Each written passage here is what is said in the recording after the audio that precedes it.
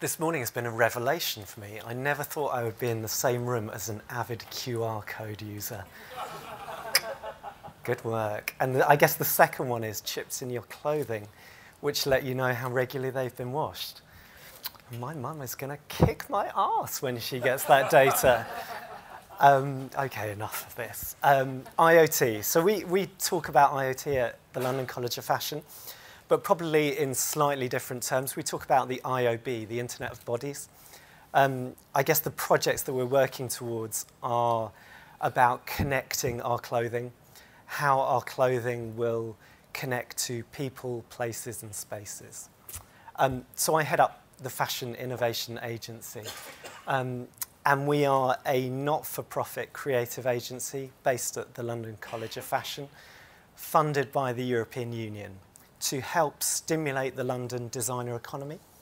I guess we are the bridge between the fashion design industry and wider industry. We do a lot of projects with retailers, but we've become most known for our technology projects.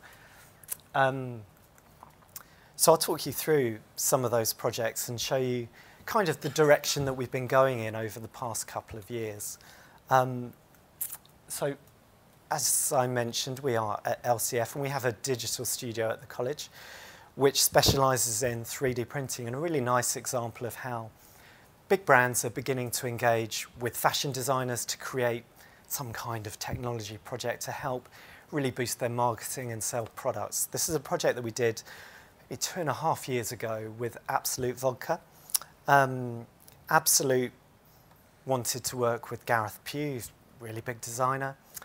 So Gareth designed that collar for Absolute, and we 3D printed it at the college, stuck it on 75 bottles for Absolute, and they put it into Harvey Nichols and Selfridges, and it sold out in a day. So brands are beginning to think about, there's some technology, we don't really know how to apply it. We can use fashion to make it more credible and ultimately help boost our sales. This is a big project that we did for Nokia in February of last year at London Fashion Week. And Nokia came to me and said, Matt, we want to do something at Fashion Week. We have no idea what we want to do. Your brief is be disruptive. And so I went away and was really disruptive and threw them lots of ideas, and they said, kind of disruptive, not so disruptive. And eventually we got to an idea where I sketched that skirt in the office. The team laughed and said, that's horrid. There's no way they're going to go for that. So I took it to Nokia and they kind of liked it. So we built it. And it became known as the world's first digital skirt. It was made up of the Nokia 1020 and 1520 phones. So the top two layers of the 1020 and the bottom of 1520. It went down the catwalk on a fairly high-profile model and generated absolutely enormous PR interest. So 5% of all London Fashion Week tweets were about that skirt. Nokia tracked the PR coverage, and I think just in the 5 days of London Fashion Week, it generated over 1.4 million euros of tracked PR coverage and was still being featured on TV in December. I think BBC Click and Sky News featured it in their fashion technology roundup of the year. But more importantly for Nokia, they measure brand sentiment, and that skirt shifted their brand sentiment by 2%, which when you're competing with Samsung and Apple is kind of a big deal. So I took that into Microsoft. Just a few days later, Microsoft bought Nokia, and the board looked at the numbers and said, this is astonishing. How much did you spend? $2 million? I kind of went, are you kidding me? $2 million? Yeah, next time, $2 million. It's not wearable technology. It weighs 25 kilograms. It's not the kind of thing there's huge straps under there. You kind of want, hi, honey, where are you? Yeah, just at the supermarket. But what it was a really good example of fashion designers working much more closely with technology companies. And I've got an image of another digital skirt, which I'll show you in a minute, which is a bit different. So bear that one, embed that in your memory, and we'll talk about digital skirts a little bit later. So as I said, Microsoft were kind of happy with what happened, and so asked us to do a little bit more work, this time around Menswear Week, which was in June of last year. And so we took their inductive wireless chargers and built them into a pair of trousers, and hey presto, you have the world's first wireless charging trousers. This was featured on the catwalk of Adrian Sauvage, a menswear designer who genuinely is friends with Tiny Temper and George Lamb, which is a nice boost for the PR. And I guess what was interesting about this project was that we actually sold them. We put them on Amazon's Wearable Tech platform. They were about 900 quid, and I think we sold maybe 2 pairs. But it was a real example of taking a product, building in wireless, so when you pop your phone into your trouser pocket, it charges. Then we did a bit of experiential stuff with Microsoft about how technology can enhance a catwalk experience. So we just built a massive 4-meter pyramid, live streamed from their Lumia phones, and then used real-time CGI to kind of rip the models apart, just because we wanted to. And then I think Tom mentioned the Zoo Belt. So I was speaking at a wearables conference at the back end of last year, and the team from Zoo, or Nifty, came up to me and said, "Whoa, this is great. We've got a flexible battery. We want to make a belt." And they showed me their prototype. And I said, "Guys, Jesus, let me help." And so we partnered them with some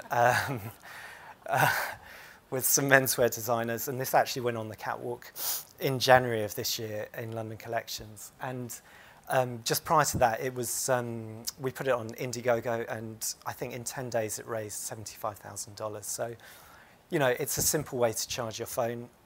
It's great design. It looks good. It solves a simple problem. You know, that's a good wearable. But there are some massive issues with fashion engaging with technology in wearables. Probably the most obvious example is that. What is that? You know, don't take a product and just put it on the catwalk and expect that that makes it fashionable. It doesn't. And, you know, that's a very well documented example. I mentioned digital skirts. So everyone remembers my beautiful Nokia skirt. Oh, what is that? What is that? This is real. This was in September of last year at New York Fashion Week. The designer is Eli Tahari, real credible designer. And the press release said this is the intersection of fashion and technology. It's a skirt. Seriously, are you for real? So I think there are some issues with fashion engaging with technology. There's a lot of money being thrown at the catwalk by brands wanting to engage. Do it properly, please, or don't do it at all. So what can we do? We do an awful lot of work with the Walt Disney Company, and they have amazing content for us to play with. So in September of last year, we engaged on a really exciting project based around Tinkerbell. And I was talking to the guys at Disney and said, well, hey, look, we could do a Pixie Dust dress. And they went, what? I said, bear with me, it will be good. And I guess our thinking behind that was to move the wearable discussion on a bit. Everything was device-focused, functionality-focused. And what we wanted to demonstrate was that if you really want the fashion audience to engage, it has to be first and foremost beautiful. So that's the designer that we worked with, Richard Nicol. And we worked with a company called Studio XO to help us build it. And we made a Pixie Dust dress from fibre optic material, really simple. And that's Richard looking at the fibre optic material thinking, Matt, what the hell have you got me into? We're going to make a dress out of that? So we did. We actually had Richard's pattern cutters working alongside Studio XO.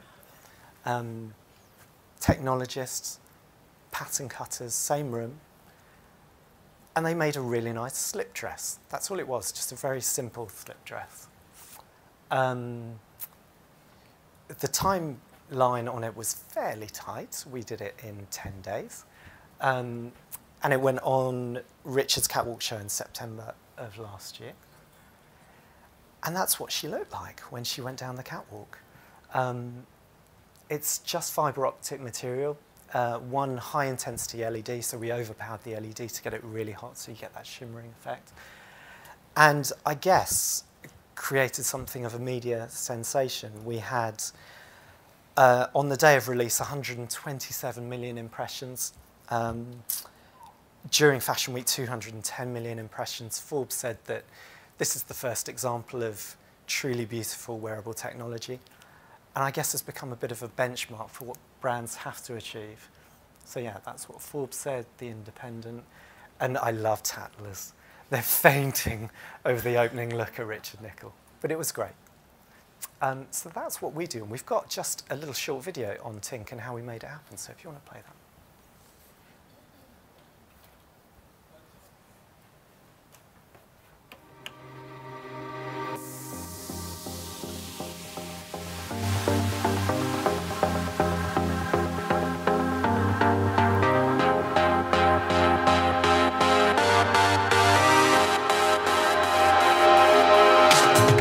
We were approached by Richard Nicol to create the Pixie Dust dress, which was very, very, very exciting. His brief was, how do we take Tinkerbell into the 21st century? I've taken a kind of nostalgic appeal from Tinkerbell in that she used to wear a sweet hat neckline and drawn parallels with the 90s slip dress trend, and more specifically Kate Moss. Of course, you wanted a very magical colour. So we've had to engineer using our specialist magical fabric techniques to create a very, very, very subtle green inspired by Tinkerbell. In our lab, we're a little bit punk rock. You know, we're doing alternate things with technology, and I think that comes through, it's very evident in the work that we've created. It's sort of classically beautiful and fragile at the same time. It's the last minute preparations for the show next door, so why don't you come and have a look?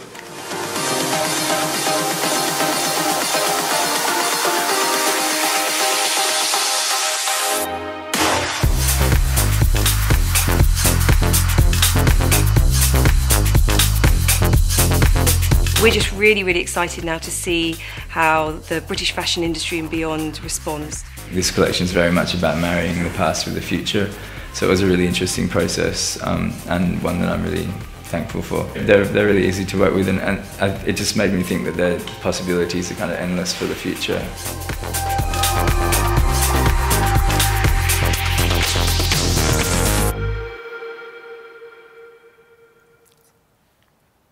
That's it. Thank you very much.